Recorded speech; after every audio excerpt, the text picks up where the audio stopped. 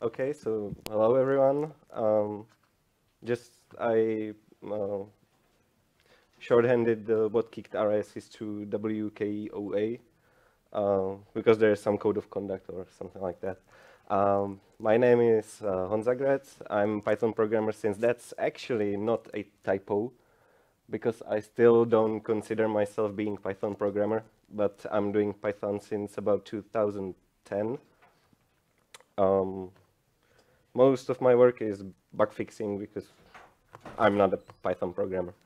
And currently I work for Kiwi.com in automation team. And I prepared my talk about Redis. Is there anyone who's ever heard about Redis? Cool. And who's ever used Redis? Cool. And who's using Redis on daily basis on production? Cool. So I have just several notes what we did and what wasn't actually really cool and what kicked our asses in meantime.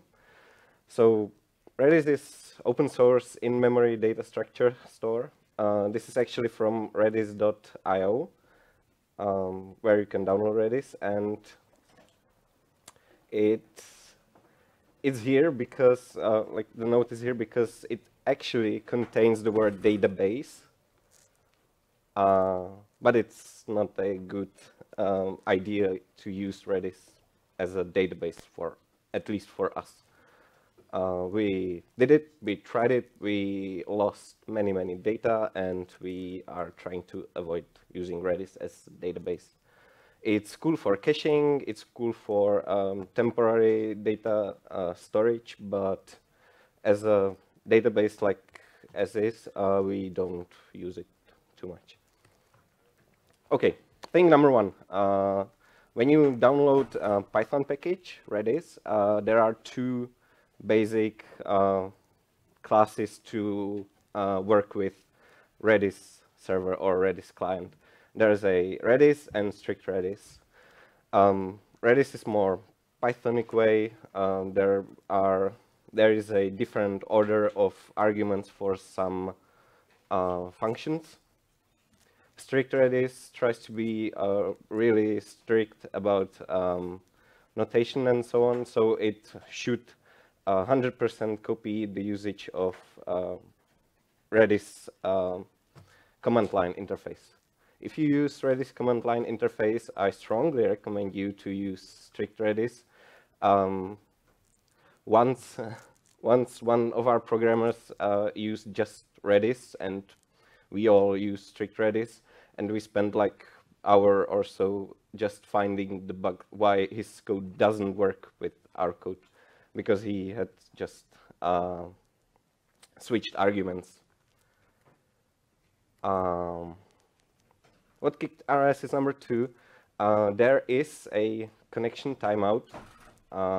It is set by default. I don't know what the number is. I tried to look for it, but I didn't find it. If you don't use socket timeout and initialize strict Redis, it may not be connected to server as well.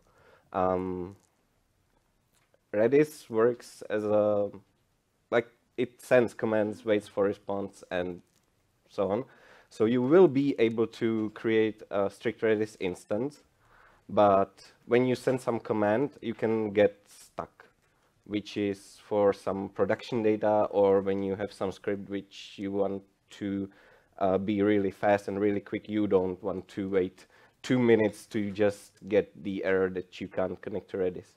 So you can use socket timeout. It will raise exception even before that time, and it may save you a lot of troubles. Like with inconsistency against development environment and production environment when you switch to different Redis, which is not, or which may be not running at that time, just saves time. Redis data types. This is cool. I actually was looking into documentation, and there are like 5 types of strings which all are string. Redis has just string.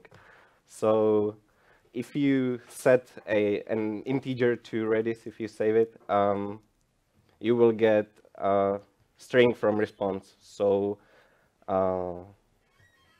mind your data types, floats, integers, anything else. It will be stored as a string and it will be retrieved as a string. So you should do switch data types if you want to use your values properly. I think we had some bug when we use get function on a key, and it returned us 0, but it returned us 0 as a string, which is a true value. So our if statement went okay, like, yeah, it is set, even though the 0 meant it is not set. Data types everywhere. What kicked our ass is with usage. We had several, like, they are not like just Python issues or not at all Python issues. It's like the overall issues of how you use Redis as a storage. We were using Redis for caching DB settings. It's great, it's cool. You don't want to ask a database for settings you want to use like 10 times or 10,000 times per minute. You want to load it from Redis. It's faster, it's cheaper, it's just really better. But you should mind, though, that the data will get obsolete. You can do two ways of solving this issue. You can run some cron job, which will load the data, and every time it loads the data, it deletes all data. Or better is to set expire on those set expire on those keys with database values.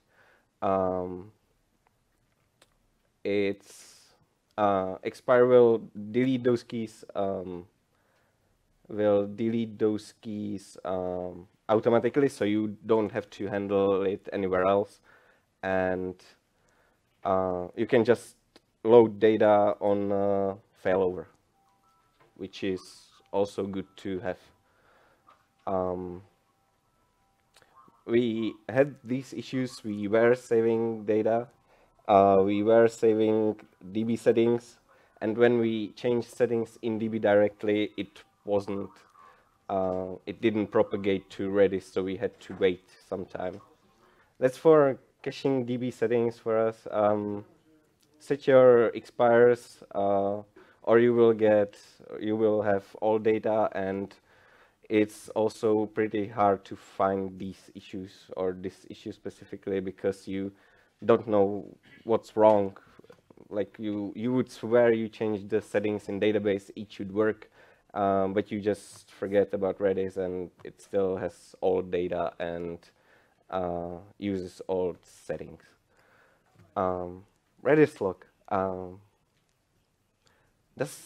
Did anyone use Redis log? Cool. So you know what's probably wrong in here. We had this idea that we could use locking over Redis. Locking is when you want to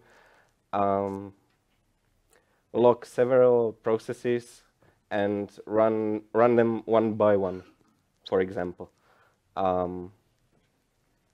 We had that idea and we started implementing it.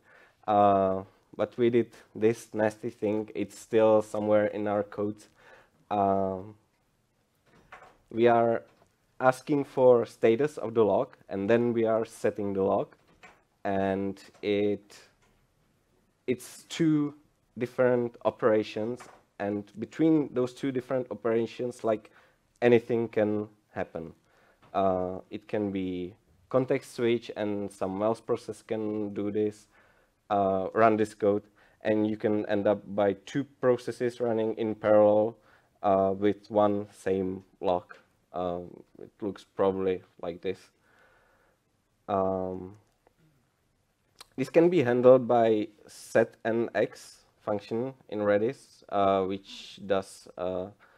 which sets the value if value is not already set. It will return you true if it was able to set the value, or false if the value was already set. And you can use this function. And this is more proper using of Redis log. Or you can use Python Redis log module, which is really cool. It handles everything, handles queues for log, handles proper locking, and does all the job. If you were considering using logs over Redis, please use, or I recommend you to use Redis log module. In memory only storage, this is not mandatory, and I believe it is not set by default. By default, Redis is set, it stores data also to hard drive. And so when you shut down the Redis server, you are safe. You have your data on hard drives, and you can, when you run the server again, it will load the data from hard drive. But mind your provider setting, I think we are now using Amazon, and Amazon has a setting, it doesn't handle storing data into hard drives.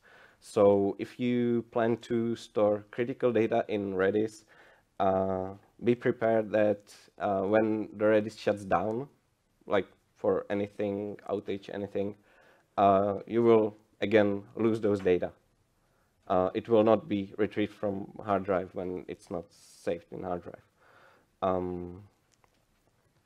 That's actually one of the reasons why it's not good to use Redis as a database, or we think it's not good.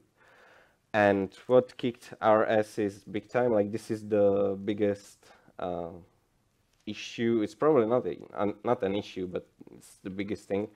By all of this, by using Redis for locking processes, by using Redis for queues, by using Redis for DB caching and setting, we actually made our Redis a single point of failure. Like when our Redis in our team stops working, everything stops working. We just can't live with it anymore. Not sure if it's a problem or not, but again, it's additional service you have to handle. You have to make sure it will work. It will not have any like outages or anything. As we are using AVS, they actually had one outage. It was several months ago. Don't know if you saw it. They had problems with DNS servers, like their internal DNS servers, and the generated addresses for servers just stopped working. The servers were all up and running, but you couldn't connect because the address didn't work. So even for AVS, even for DigitalOcean, anything, the Redis can stop work. Probably in one point it will. Just all you can do is to be prepared for it. So don't make same mistakes as us, please. Those were stupid mistakes, and we are still trying to handle them. That's probably everything from me. Thank you very much, and thanks for your patience. I'm a first-time speaker here.